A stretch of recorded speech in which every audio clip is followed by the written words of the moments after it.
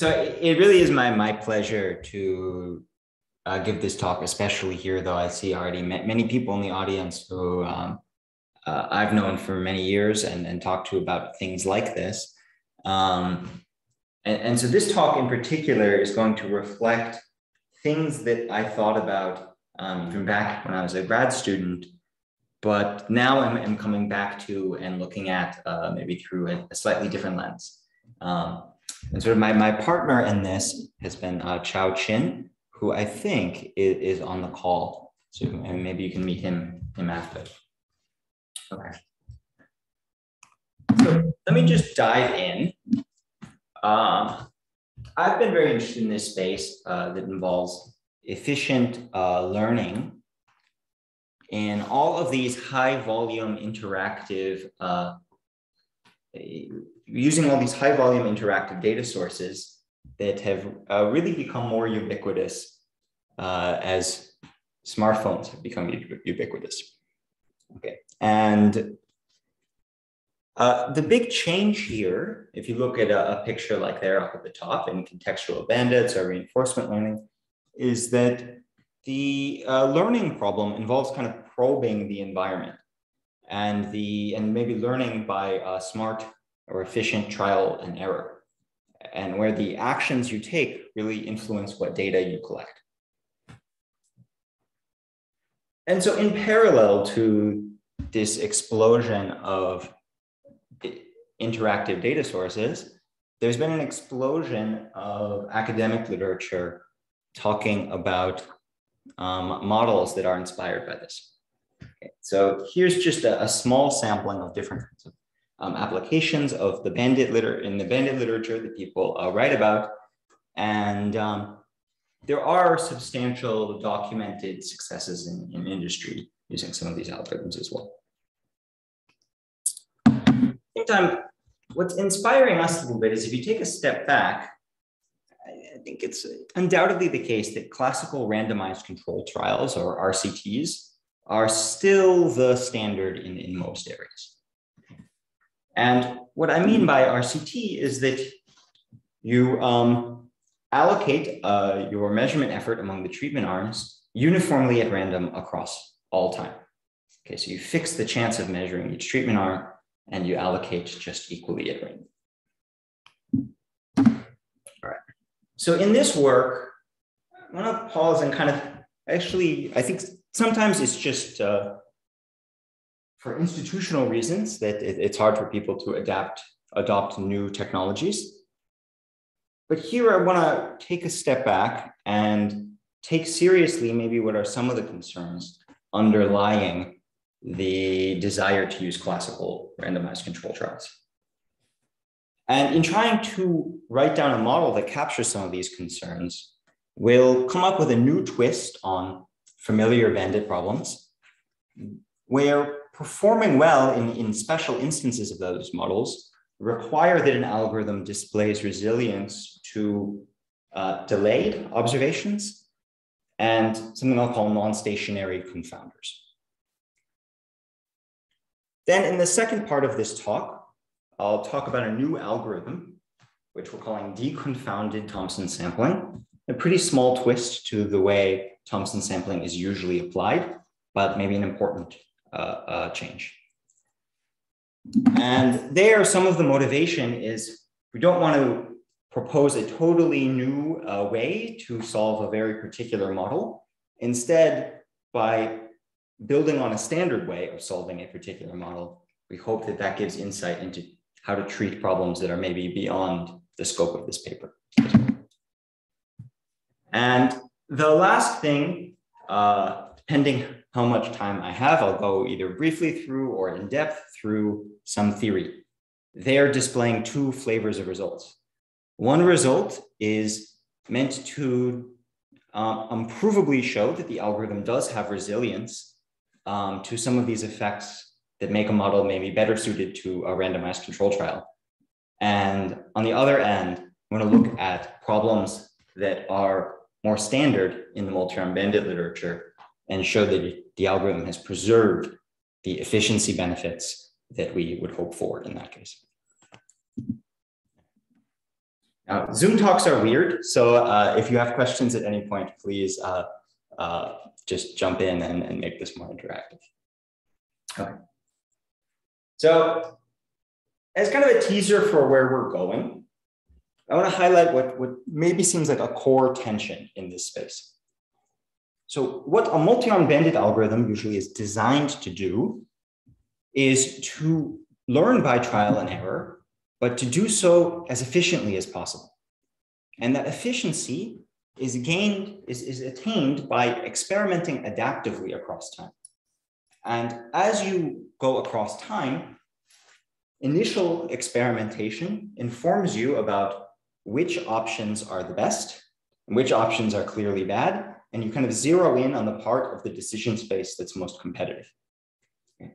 So in these pictures below, I guess arm 2 is the best, arm 1 is competitive, and arm 3 is junk. So what a bandit algorithm does is mostly learns early on not to pay much attention to arm 3. Okay. Now, this is kind of a tension with a different goal of being robust against exogenous non-stationary variation that could co-occur with the experiment you're running across time. The challenge with that is if you are changing how you measure things across time, and at the same time, the world is giving you a different pattern of observations across time, by mistake, the times when you play an arm could coincide with times when you're getting high or low rewards or something like that. Okay. Now, I want to be thinking about how to balance between these concerns in a natural way. Any questions here? Does this make sense?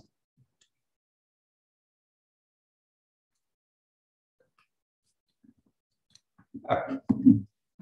So this mostly won't be relevant for this talk, but I think when I show you a picture like that, the natural reaction I would have had is, well, if there's only 3 arms, why don't you just play all 3? I mean, is it really so bad to just play all 3? And for this, I want to mention that if we gave up on adaptivity, it would really be death to a lot of the literature that many other people are interested in. Okay, so if you go to a problem like reinforcement learning, there adaptive exploration is the only hope of solving many of the most basic problems. Okay, because the decision space is very, very large, and it's only by quickly figuring out how to experiment that you can gather the right information.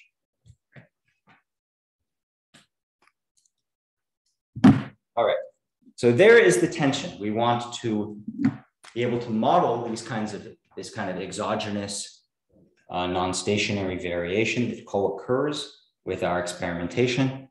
We want to be adaptive, but still robust. All right. So I guess Ben mentioned that I've been working with Spotify.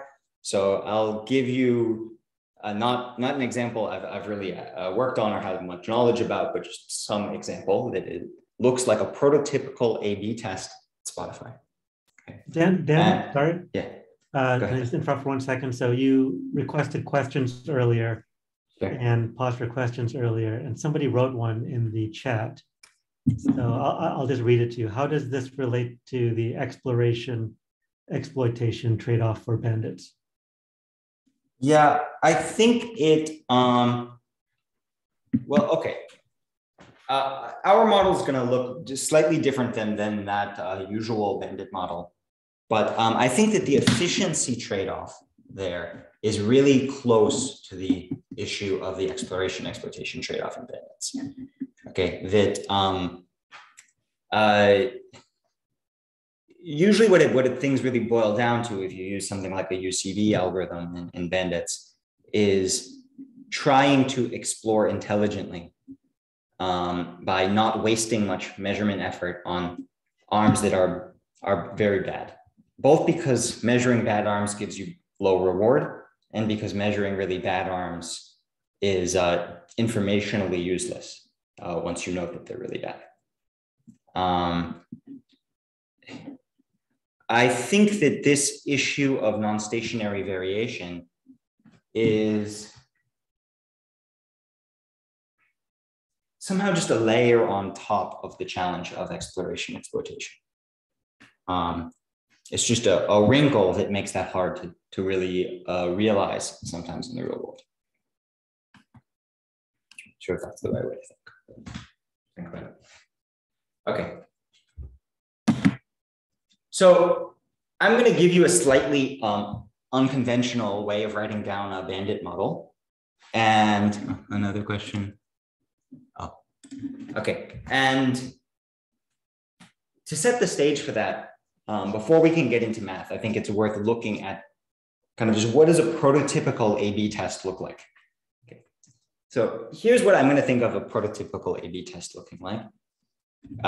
We have some part of here, the Spotify app, which is helping people find music and podcasts they want to listen to. And at some point in recent years, they rolled out a new feature, which creates these little shortcut icons at the top.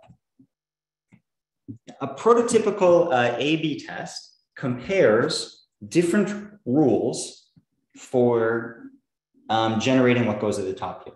So different variations on the UI, different numbers of icons, or different variations on which model to deploy. So a model is like a personalized machine learning algorithm trained to predict some label. That label is kind of not exactly what you care about from a product sense, but it's just a thing that it's one of many different labels that people maybe have tested. And you come up with all these different algorithms, and you want to figure out which one's best. So then what you do is you show a variation. So this gives you many treatment arms. You show a variation to a user.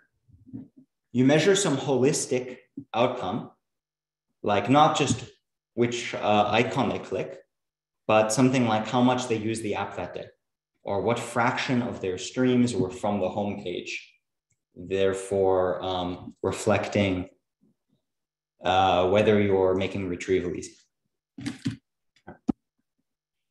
Now, not always talked about, but alongside this, I mean, so this test does not exist in a vacuum. There's tons of other data that's passively observed. Right? So there's tons of things about the time of day when the user showed up, the day itself, whether there's a promotion running that messes with the top of the screen and changes behavior, the device the person is using, their age and gender, maybe something about what they were doing the 10 minutes before, whether they're using voice commands, all sorts of stuff is logged.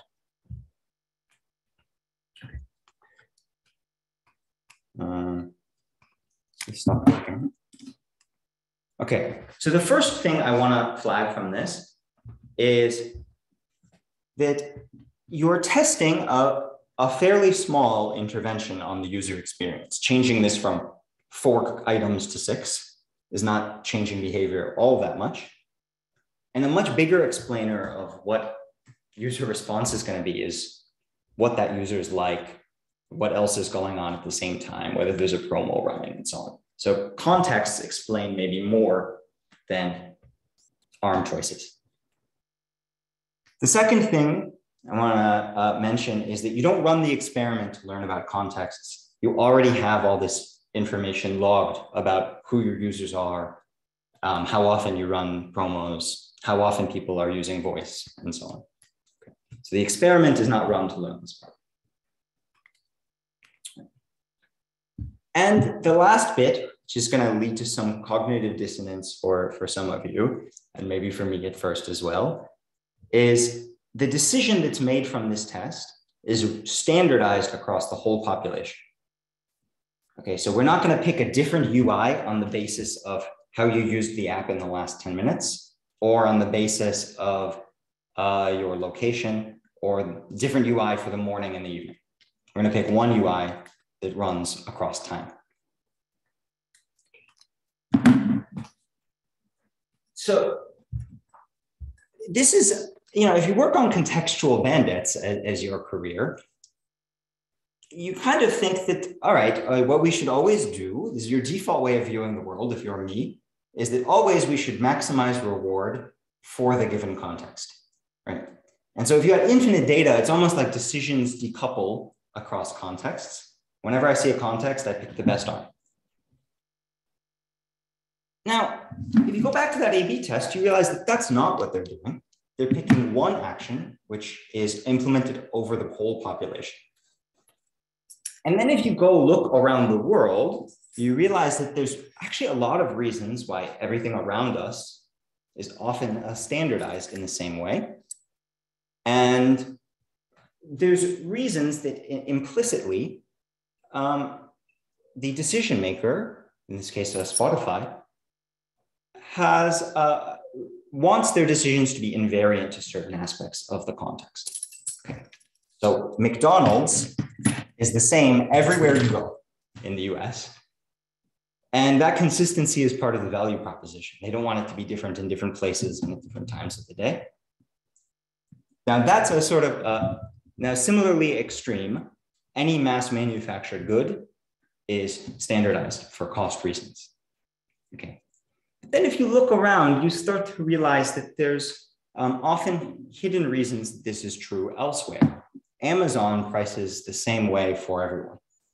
Okay, there's not personalized prices yet.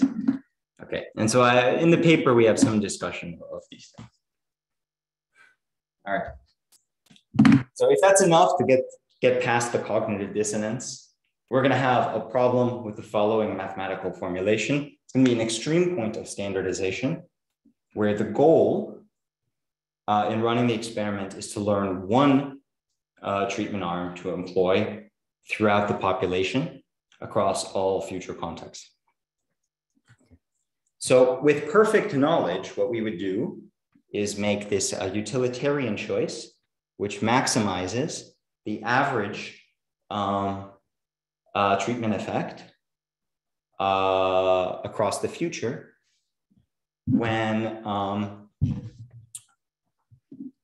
basically when facing users who follow the distribution of users who use the service. Okay. Here I'm doing a pretty standard thing, which is restricting to maybe the canonical special case where mean rewards are a linear function of an unknown parameter vector associated with the arm and a known feature vector associated with the current context. All right. In this problem, there's going to be two ways in which prior knowledge is reflected. So one is that I'm assuming that the population distribution is known. Okay. So this means I know the demographics of the United States. I'm just trying to figure out which vaccine is more effective. I know the demographics of the users who use Spotify. I'm trying to figure out which UI is more effective. The second way in which prior knowledge is reflected is that the experimenter is going to begin with a prior, telling them, for instance, that in the pricing example, certain groups of people are likely to be much more price sensitive than others. Right? And we know that because you have lots of data prior to the experiment. All right. And then this is the last sort of model slide. I'll separate on the left the information gathering process, and on the right, how you make decisions based on the basis of that information gathering. So on the left, we run through time. We observe a context. We choose an arm to measure, and then we get a noisy reward signal of kind of reflecting the performance of that arm in that context plus observation. A slightly non-standard twist here is in one of the results, we're going to allow for potentially very severe delay in the time to observe the reward. Okay, it turns out we get that kind of for free in our proof techniques. All right. Now, over here, after, if you ran this experiment for capital T periods, you generate some collection of data. This results in a choice of arm to deploy in the population. And we're measuring here what Stefan Wager calls the utilitarian regret. Okay, so the gap in the population and the performance you'd get if you employed the best arm versus what you think is the best choice based on limited information. Okay. We'll formalize the objective in a couple of different ways, depending on the result. But for now, you can imagine a reasonable goal being that you want to minimize the expected value of that delta t term over ways of gathering information. So this makes sense. I'll tell you, is something that surprised me is that in this formulation, the problem changes really a lot depending on whether you assume the contexts to be IID or non-stationary, following some weird pattern. Okay. So we're going to kind of have two different cases, one in the IID, we're going to be able to say certain kinds of things, and one when they're highly non-stationary. So that is, I think this is where the paper starts to get interesting, is what happens if the contexts are non-stationary.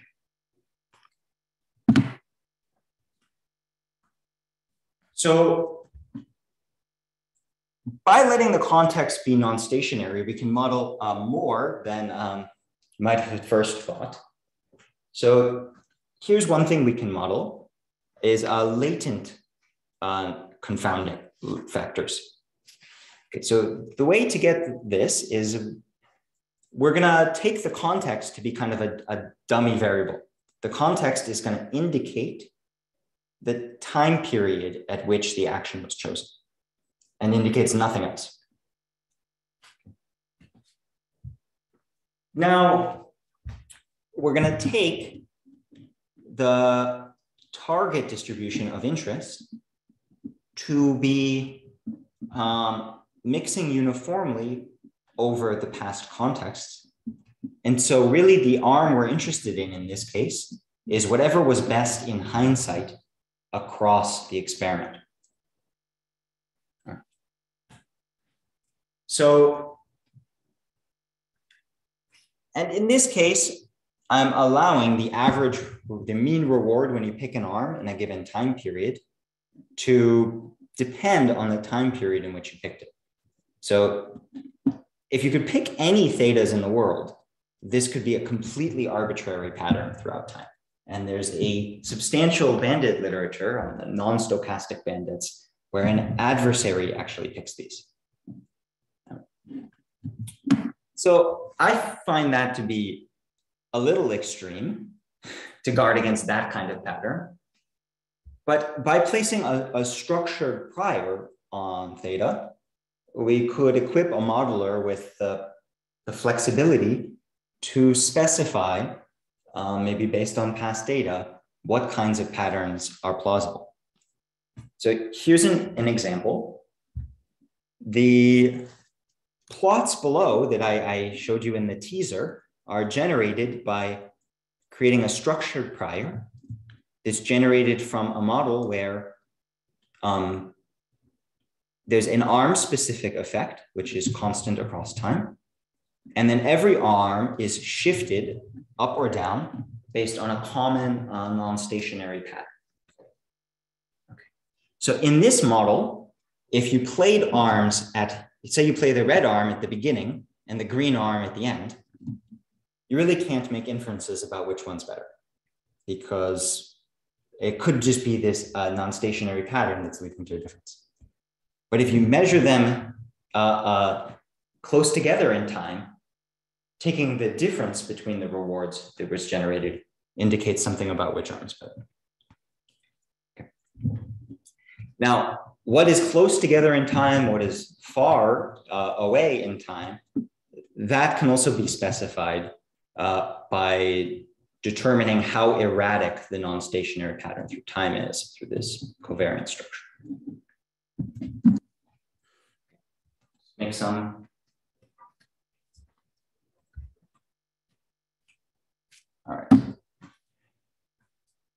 So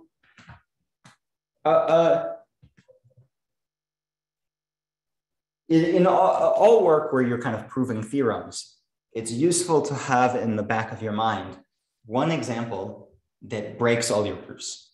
It breaks all the algorithms. It's the hard example. And what I'm about to tell you is that for us. It's the example that's going to break Con and Bandit algorithms. And so this is similar to the example I just showed you, but maybe a bit more benign. Okay, so for concreteness, let's imagine that my arms represent prices for some durable good, like a fridge or a laptop or something like that. Okay, I don't want to charge, I don't want to learn through the experiment to have very cheap fridges, very cheap laptops on weekdays, but not on weekends, because people are going to figure that out and only buy on the cheap days. Okay, so there's kind of an incentive compatibility constraint that restricts to charging a consistent price across time. All right. So now we're going to run a week-long experiment to try to figure out how high to charge the price. All right. So it's a 1-week experiment, but we expect that there are day of week effects. So here, theta 1i is the average revenue you earn charging price I on Monday. And this is the average revenue you earn charging price I on Sunday. Okay. Now, again, we could have this structured prior covariance. Now I'm assuming there are not only day effects and arm effects, so time shifts and arm shifts, but maybe interaction effects that high prices might be better suited to weekends. And what's extreme about an example like this is the pattern to the contexts. The contexts, naturally, if you run a 1-week experiment, look like this. Monday, Monday, Monday, Monday, Monday, Monday, Monday, for the first huge batch of customers. Then Tuesday, Tuesday, Tuesday, Tuesday, Tuesday, and finally Sunday, Sunday, Sunday, Sunday, Sunday. Okay. So why is this example hard? Okay, before doing the work, probably I would have known the first one, which is what we're calling distribution shift. It means that if you just ignore day of week effects and run a Bandit algorithm, you could be what I call confounded in your inferences. You may think that price is the best price to charge, but it's only because you've tried it on particular days and you haven't seen the full experience. Now, the second one is going to be the more subtle one, which is if you're doing proper inference, you are going to face what we call information delays. Inherently in this problem, if you try something repeatedly on Monday, you are not going to learn whether it works well on the weekend until you get to the weekend. So somehow it's changing a structure that we usually assume in a Bandit problem, which is here, even if you repeatedly try something, it's not going to resolve uncertainty fully. And hopefully I can kind of suggest to you before we get to formal examples of algorithms failing, this is the problem, kind of see maybe intuitively that information delays are the enemy of adaptivity. Okay, adapting quickly requires that you're learning quickly, and information delays are telling you that you cannot learn until the end.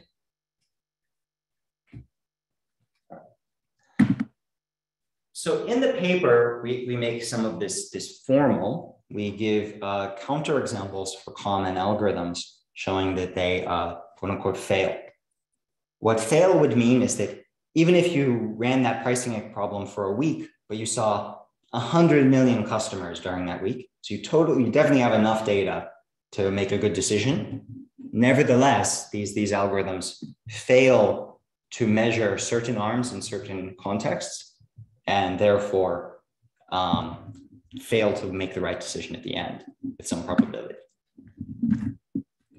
So what are we saying fails? So one is arms that just ignore day of week effects can get stuck sampling whatever did well at the beginning and never go back and sample something that was maybe slightly suboptimal at the beginning.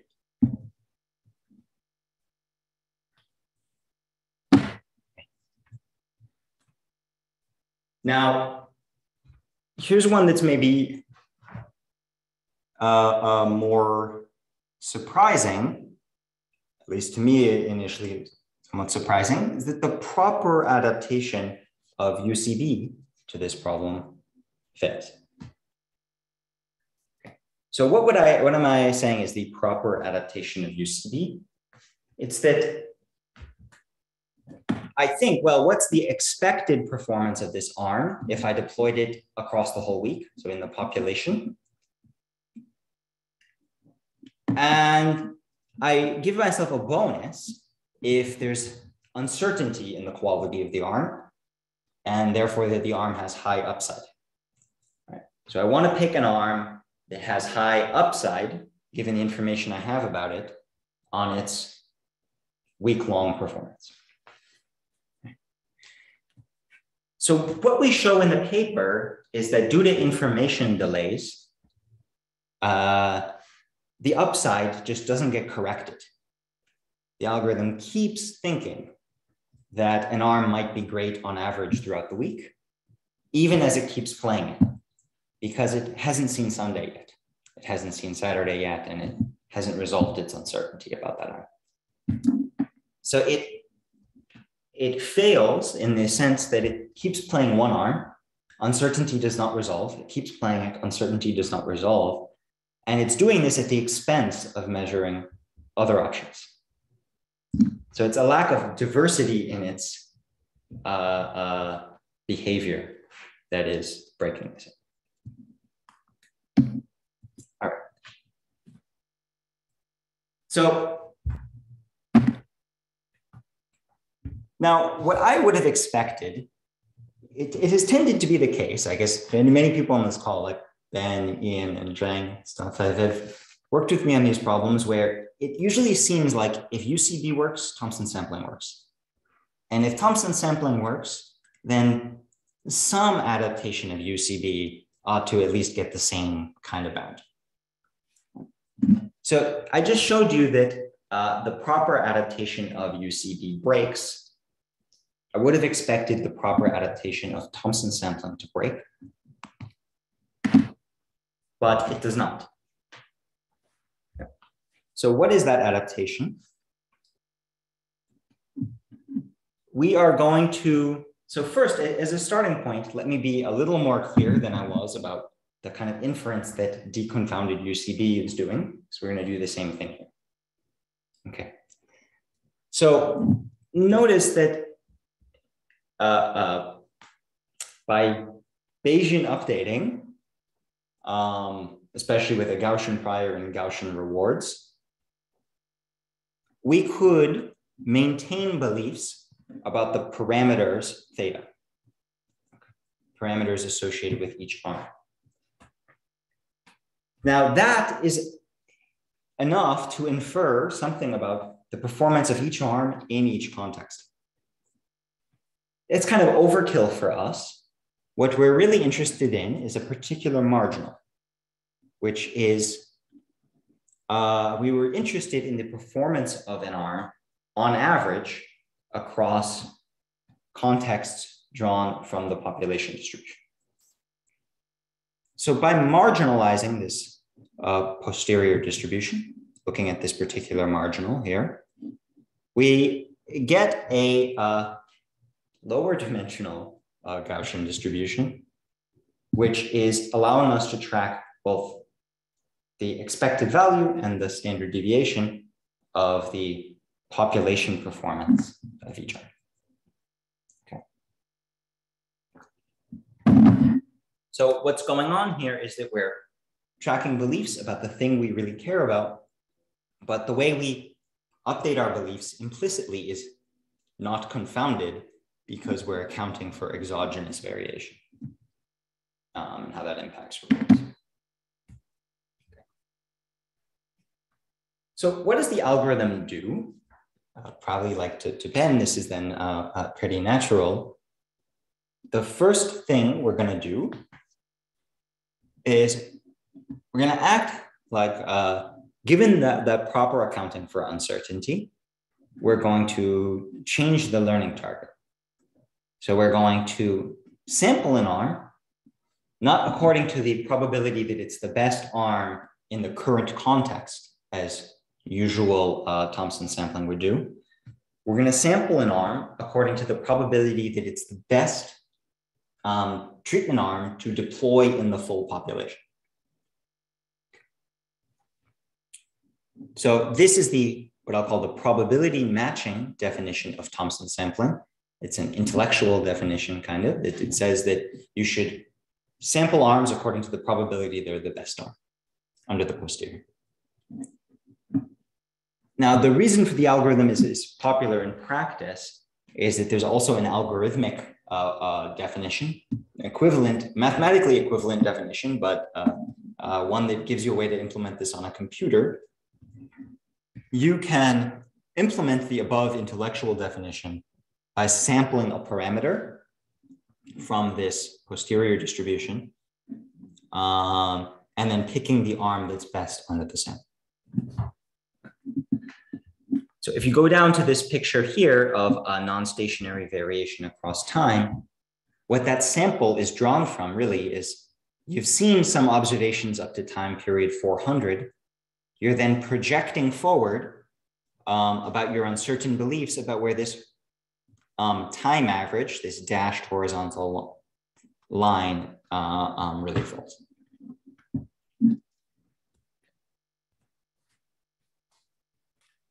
All right. So when I get to the end with some theory, the real subtlety we're going to have is why would this Thompson sampling analog of what we just showed for UCB work when the UCB one fails? And sort of the key to this is that it's not optimistic in the face of uncertainty. In some ways, it's really randomizing in the face of uncertainty.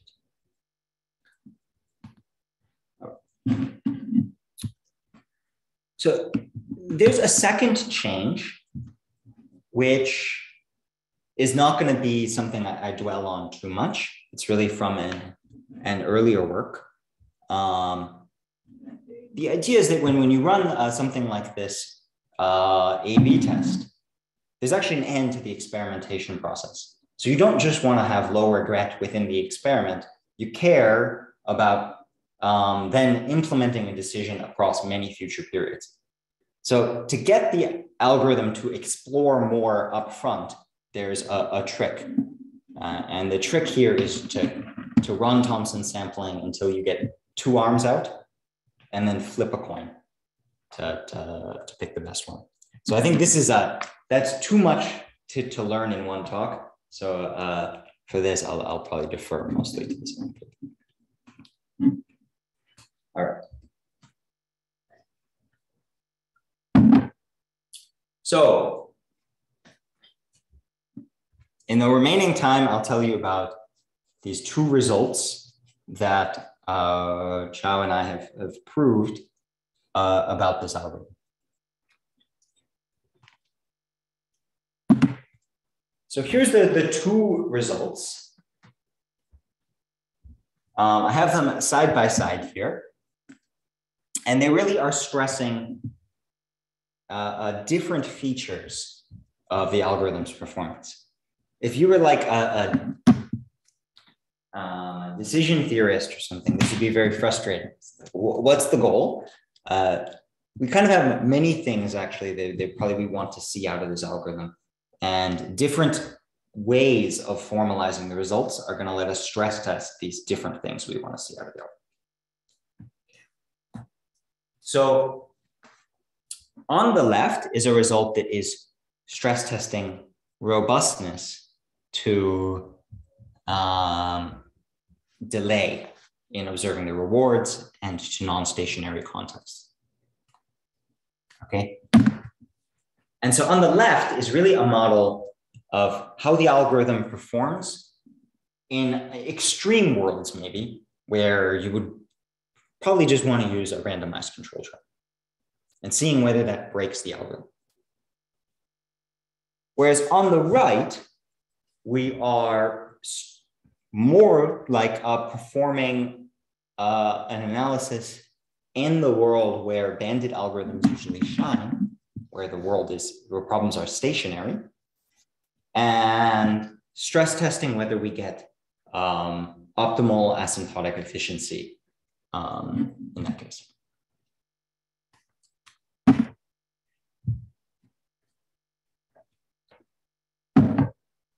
So the punchline for the robustness result is that if you give me a super hard instance, you give me the day of the week problem or something that breaks UCB, then we're going to get basically the same guarantee as what you would get if you ran non-adaptive uniform sampling. If you go over to the problem in the right and you give me an instance where contexts are IID and sample sizes are very large, so the algorithm can explore, figure out which arms are the good arms and which ones are really, really bad, focus effort mostly on the better arms, then we're going to get this kind of sharp asymptotic optimality result.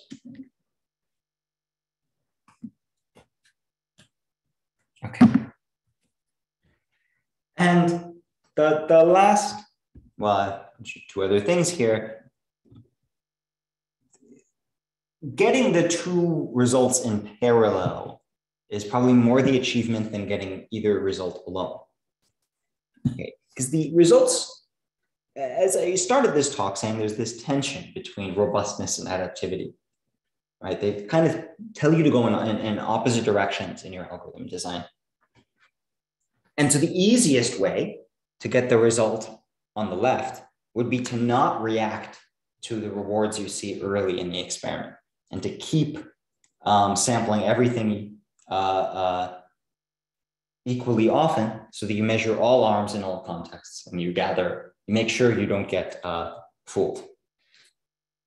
The right way to get the result on the right is to be aggressively adaptive, make sure that you don't gather one more measurement of a bad arm than is needed. So these two results are stress testing performance in extreme regimes that require very different kinds of behavior.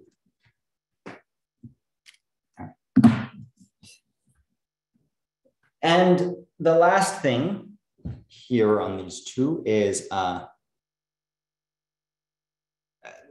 noting that they're fairly different in their formulation. Okay, so the one on the left conditions on the context. So it's allowing the context sequence to be some fixed arbitrary thing, but it integrates over the prior. So it's a Bayesian result. The one on the right is going to integrate over contexts. So it's not stress testing particular weird patterns, but it is stress testing how you perform on a given draw of the parameter. So it's a frequent distribution. All right. So I think what I'll probably do is give you a little more detail on the first result and then break for questions. So here's what the first result is doing. Stress testing the robustness of the algorithm. So for this result, our mission is to, in some ways, if you think of the day of the week, the problem with day of week effects as the thing that is breaking alternative algorithms, we're trying to figure out whether we can formalize that something like a deconfounded Thompson sampling handles that problem. So a key quantity that's going to show up in the regret bound is this thing.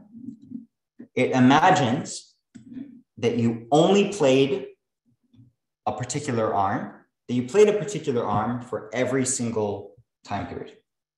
Right? So you got to see the arm in every context. And then we want to ask, how uncertain would you then be at the end of the experiment? So this is a way of measuring the information content of the contexts cumulatively. All right. So somehow, if this remaining variance is large, it tells you that these contexts, it is hopeless to run an experiment. You could not learn what you need to learn. But if that variance is small, then you could learn at least about one arm by exploring fully.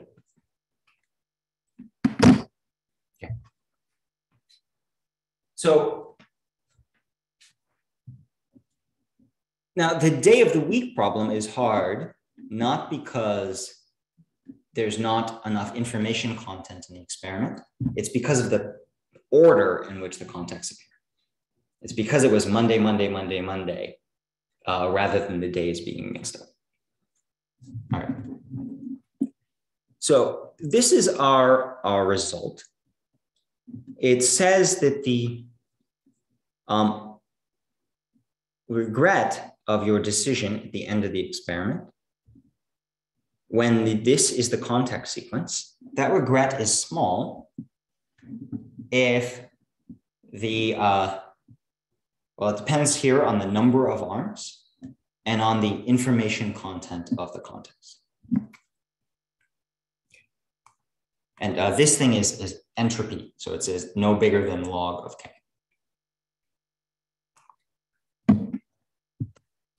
So roughly what you can think of this bound as being, as like, it's as if you played arms uniformly at random. And so your uncertainty about each arm at the end was k times this.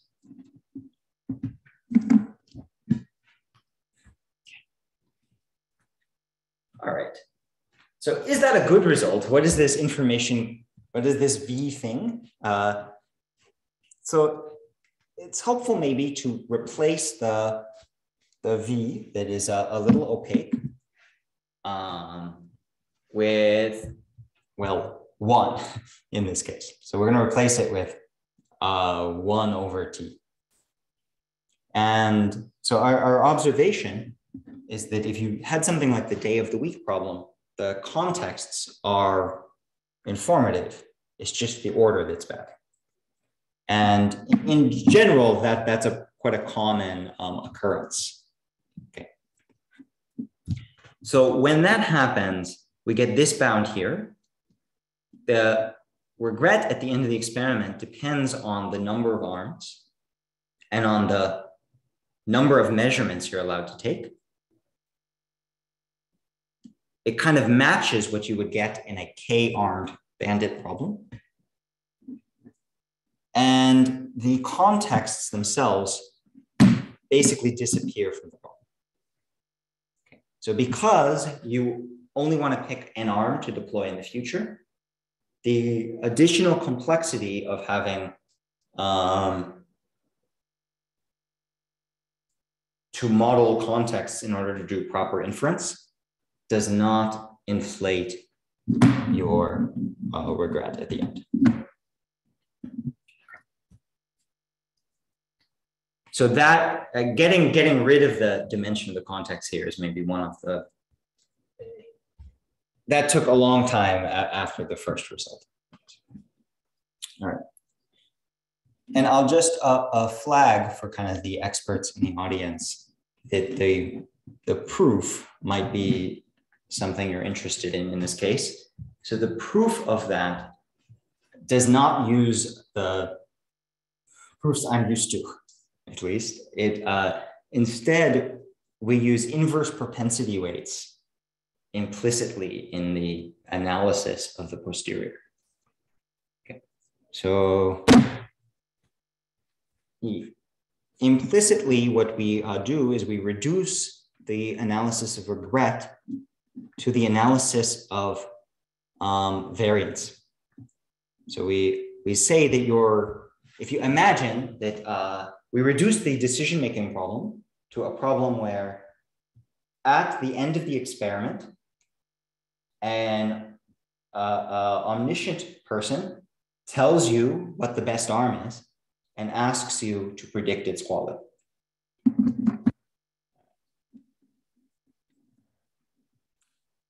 Then we ultimately relate variance to the propensity of measuring an arm and use this fact that Thompson sampling is very likely to measure the best arm. So anyway, no one, unless you dedicate about 20 minutes to it, we usually don't follow proofs in talks, but since many in the audience know proofs in this area well, I'll just kind of flag that this is a different one. Okay. And so I am gonna skip to related work. I think this sort of asymptotic efficiency stuff is a second kind of contribution to the paper, but I want to say hello to all my friends in the audience and get to chat with them.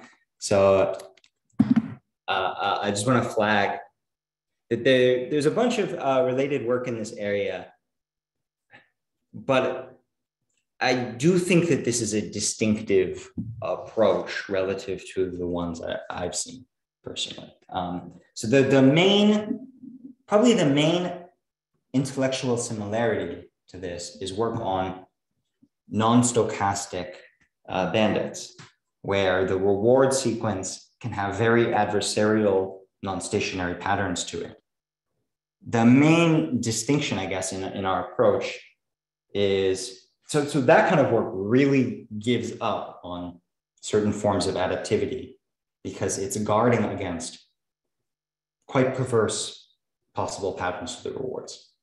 So in some ways, we're striking a different balance, one that maybe requires stronger modeling assumptions, but that if you believe in those modeling assumptions, does not need to be as conservative. Okay. There you go.